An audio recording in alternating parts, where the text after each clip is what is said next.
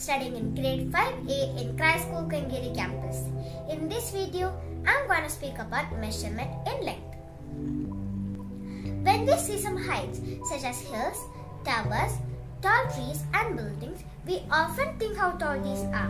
In such cases, we tend to measure the length of the object.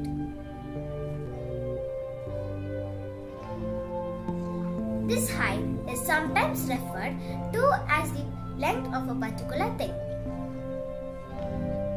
Length is defined as the measured distance from one end to another of the longer side of the object. In the metric system, length or distance is expressed in the terms of kilometers, meters, centimeters and millimeters. It is even possible to convert kilometer to meter, meter to centimeter and centimeter to millimeter and so on.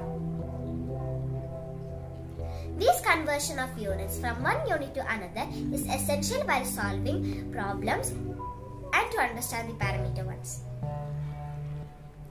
There are three basic formulas that we need to use by converting the units of length. 1 kilometer is equal to 1000 meter, 1 meter is equal to 100 centimeter and 1 centimeter is equal to 10 millimeter. Measurement has been important ever since the humans changed from nomadic lifestyle and started using building materials, buying lands and trading with neighbors. As the trading between different countries increased, the need of the measurements is also increased. And later, as society became more technologically oriented, the higher accuracy of measurement is needed in an increasingly diverse set of fields from microelectronics to interplanetary ranging. Hope all of you like this video. Thank you.